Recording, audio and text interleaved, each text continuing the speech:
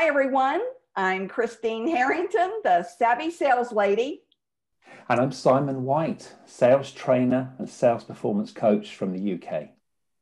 Today, Simon, I think we're dedicating this video to account management, and you are the real expert in this area. So I'm going to let you just take off with it. Excellent. Thank you. Thank you very much. So account management, often overlooked by companies or not really given the focus it should have. So what is account management? Well, account management is post-sale. So once the deal has been done, that's when account management comes in. But what happens if you don't have account management? Well, the salesperson has sold the deal. They've made promises to that new client. They've explained what's going to happen, etc., etc.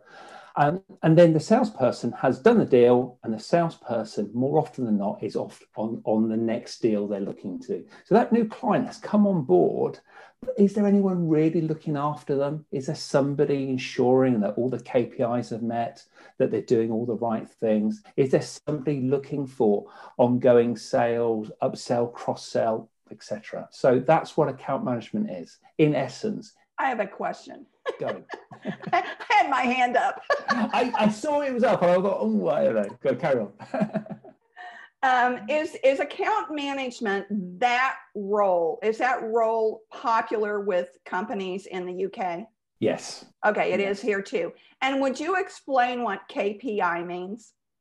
Key performance indicator. So that would be, whatever that figure is. So it might be, it's simply a figure. So, if you were doing some cold calls, you say, well, one of our KPIs is we've got to do 100 cold calls a day or something. So it is just that key performance indicator. It's a figure that indicates how successful something is going to be. Yeah. For new people in sales, I wanted to make sure that they understood what that was. Yes. We do quite well not using too many acronyms on these videos, but right. But account management is a selling function potentially, but it's not the sales function. So there's two objectives of an account manager. Number one is you've got to keep the client. If you do nothing else, you've got to look after that new client and keep that client. But ideally, you'll do more than just keep them. You'll grow them. So you'll grow that account over time. You might grow, they might buy more from you. You might have cross-sold to them. You might have upsold to them. You might see if you can work or get referrals and introductions to another division of theirs or other departments. You might ask them for referrals to people in their trusted network. You're certainly going to ask them for case studies and testimonials and things like that. So within account management, you've got two roles: keep the client and grow the client. They're the two things really that you need to do. Of course, you've got to protect them from competitors swooping in, but they're the two things: keep them and grow them. And all this happens after the first sale is made. I say the first sale because you're going to try and do other selling activities going forward, but that's how it starts. Account management: keep them and grow them. That's what you do. My experience with account managers, because most of my roles have been as an account executive, and I always had an assigned account manager for my book of business, Simon. And a lot of times in talking to them, they never saw themselves as a salesperson. They never saw their role as my cat. They never saw themselves as upselling or growing the business. So what tips do you have for those account managers that may be struggling with this, that their only role is to be an account manager? Yeah, so often account managers don't really manage the account as such. They tend to just be administrators. They just move paper from one place to another, and that's the bare that isn't even the bare minimum. That's just administration.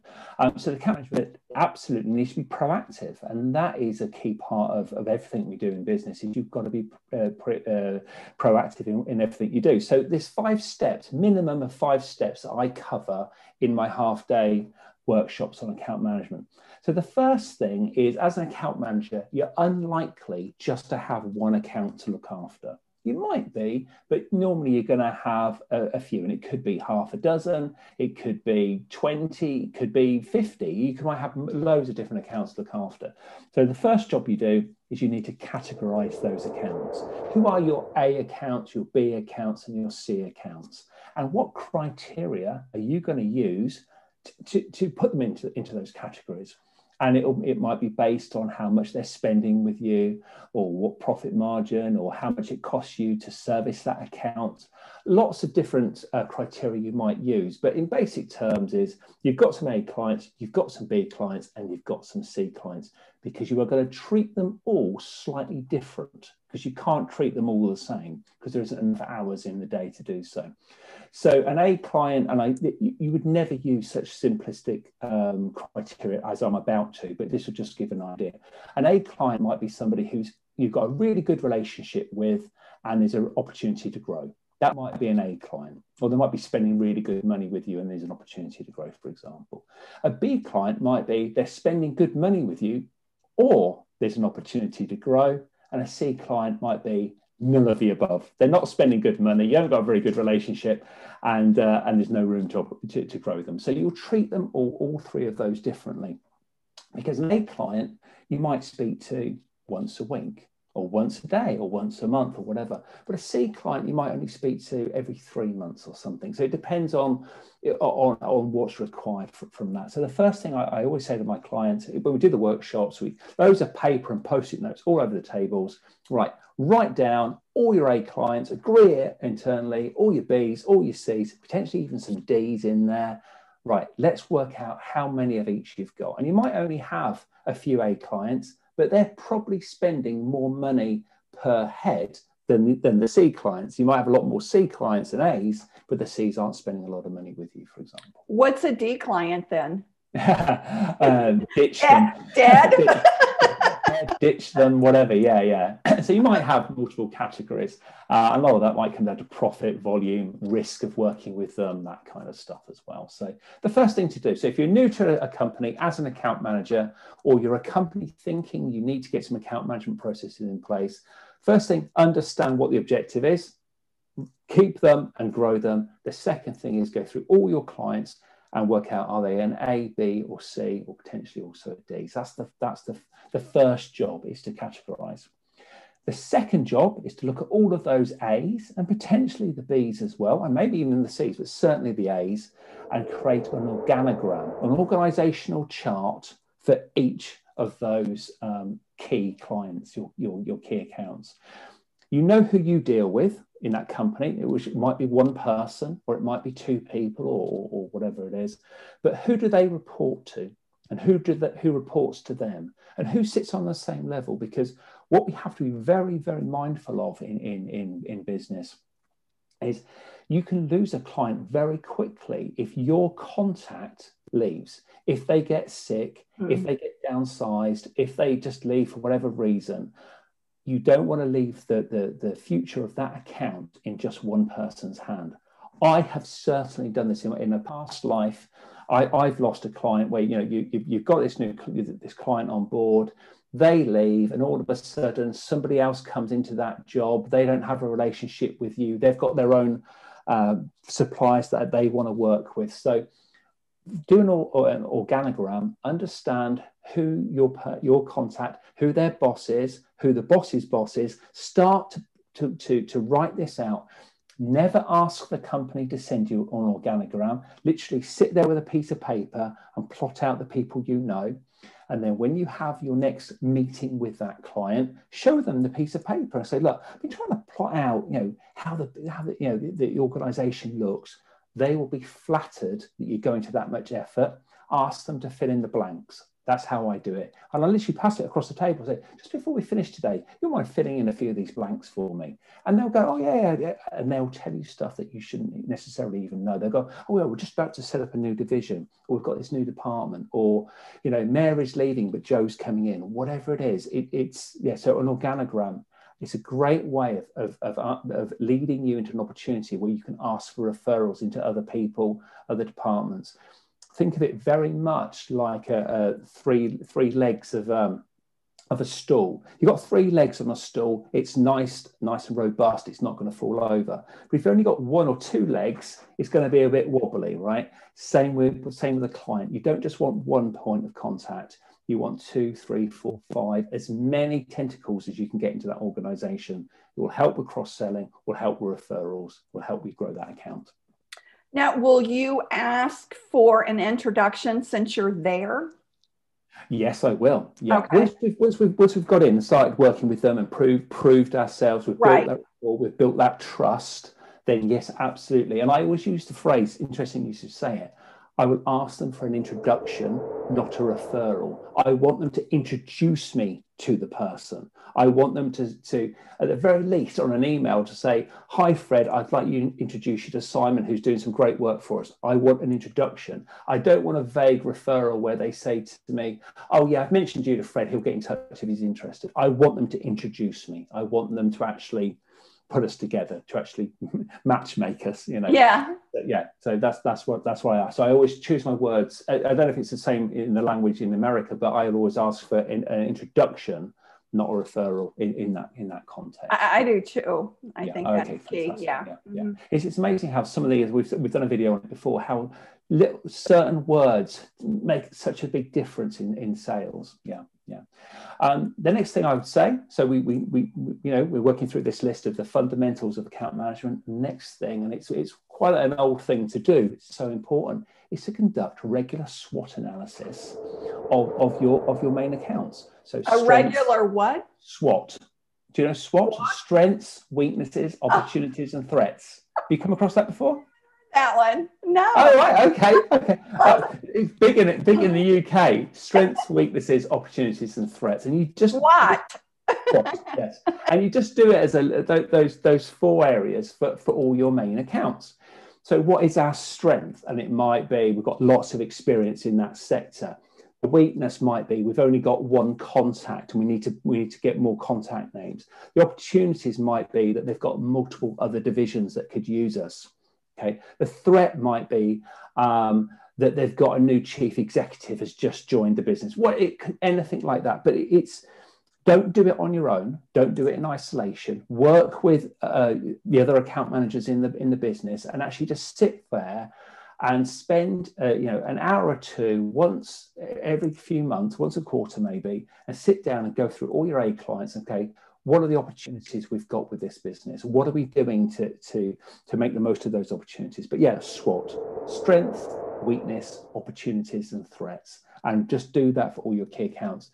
But don't do it once, review it every quarter, but don't do it in isolation, because sometimes we become quite blinkered. Do it with colleagues who can maybe ask you some challenging questions to really get you to think about it. But yeah, that's another key fundamental that I would or I always cover on my courses. Now, I'm going to break in, Simon, and do a commercial. So sales leaders, sales managers, sales, what's the new buzzword? Business development managers. If you need training for your account managers, reach out to Simon. And you'll see his website below. So be sure and reach out if you want some good, valid training from Simon. Now, he's giving us just a brief overview today. His half-day workshop goes into much more. But contact Simon for account management training there. Now, excellent. Simon, I'll leave it back to you. Thank you. Okay. One of the quotes that I use, I always end up saying this on every course I do, whether it's account management or LinkedIn training or telesales, it's this. If you don't have a plan, you can only react. And when you're reacting, you're not in control. I've said it to you before many times as well. I say it all the time to people. And with account management, it's really, really important. So have a plan. So once you know who your A's, your B's, your C's, and your D's are, lay it out in an Excel sheet. So you've got all the dates for that year, let's say, or that's 3-6 month period, and plan out what are your touch points going to be.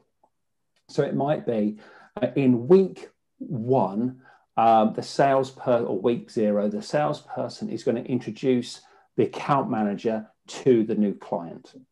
In week two, you're going to do this. In week three, you're going to do that, and actually plan it out. So all your account managers in the same company are all doing things in a uniform way. So you always know that on week 18, all your account managers are always going to ask for a testimonial and a case study. You know that on week 25, they're going to ask for an introduction to another, whatever it is, and just plan out all those touch points. So think it's what you're doing is installing an implementation plan for a new client. Yes, absolutely. Instead of just kind of winging it and checking in every once in a while, or reacting when a problem occurs, what you're doing is being proactive instead of reactive. Yeah, absolutely. 100%. And funny enough, I was covering this very point this morning with one of my coaching clients. And I said to her that she could use this when she's actually selling. So when she's selling to a new company, actually explain what happens when they become a client.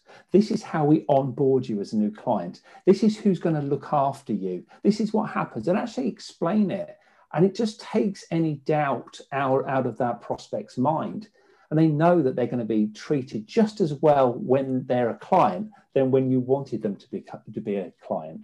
And you're explaining to them what to expect. Yeah, absolutely. People don't like the unexpected. So if you explain what's going to happen, and certainly if you've got a good account management process in place, you might actually introduce them to the account manager before they become a client. They might say, on our next Zoom meeting, when I know we're going to discuss X, Y, and Z, just at the end of that meeting, I'd like to introduce you to Frank, and Frank's going to be your account manager if you decide you're going to work with us. I did that. Yeah. I'm sorry, Simon. As an account executive, I did that all the time with my account manager. She was my partner. And if I was selling a very difficult benefit plan that required them to actually meet who they were going to be working with, I would pull the implementation team in on the call. I would pull in my account manager with me to go on the call and work with me as a partner. So they would know who they are and what to expect. Yeah, fantastic. Absolutely.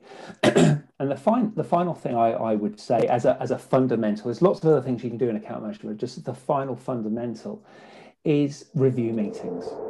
Oh, yes. It is to put into that plan how often you are going to review with them. You might not call it a review meeting, but how often are you going to have a formal get together with them? Put it in. It could be done via Zoom or Teams, or whether it's in person. And the one thing I said to my client this morning when we were coaching on this very point, I said, before you have that meeting, because she's got some account management meetings this week, before you have those meetings, go and talk to your finance department and just see, do they owe you any money? Is there any outstanding problems? Go and talk to your delivery team. Is everything going as it should, or have there been any problems that you aren't aware of? Make sure you talk to all of these other people in the organization. So when you go to that meeting, you are prepared. Be prepared for the unexpected in that case. Send the client an agenda in advance, at least a week in advance, and say to them, I've drafted this agenda. Is there anything you would like to add to it? Because that is your warning. If they say, yes, I want to cover this, that, and the other as well, now you can prepare. You don't just turn up to a meeting online or in person and wing it. Have time to prepare. So send them an agenda in advance and go and talk to all your key staff who deal with them in advance as well, so you can just be prepared for it. You said something important, Simon. Well, everything you say is important, but one thing stuck in my mind.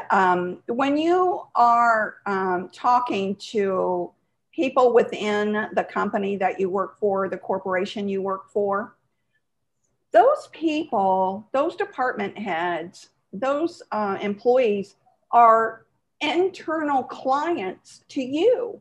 Yes. They're clients as well as those that are outside the corporation.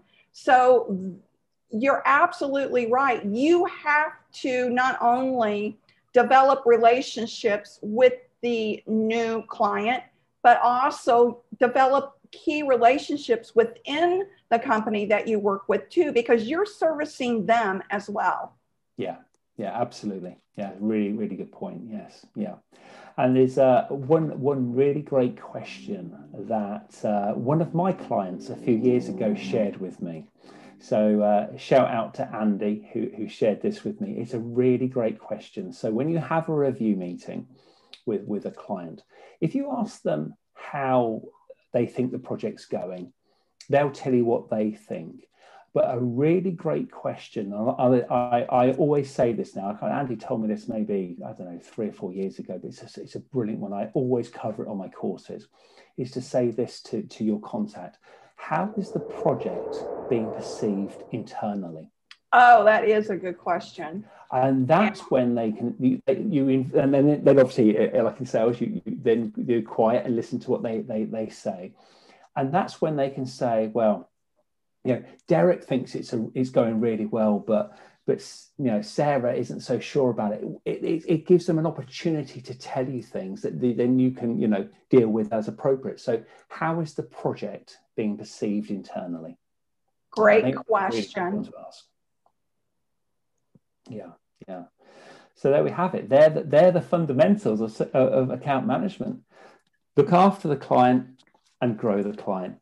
Categorize all your key accounts.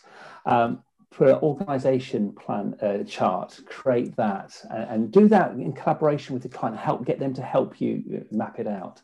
Do a SWOT analysis. Okay, map out those touch points and stick to it, and make sure all the other account managers do. And when it comes to review meetings, be proactive. Speak to your internal people. Send an agenda in advance. Collaborate with the client on the agenda. And that if you can do all of those things and you do them consistently, then you've got the foundation of a really good account management plan. Thank you, Simon. That is absolutely helpful. And account managers out there and sales leaders, get a hold of Simon for training for account management. Now my dog's walked in. My two cats have shown up today, and now my dog. So remember this, everyone. Sales is a journey, not a quick trip around the block. Simon and I will see you on the next coaching video. Bye-bye. Thank you. Bye-bye, everybody.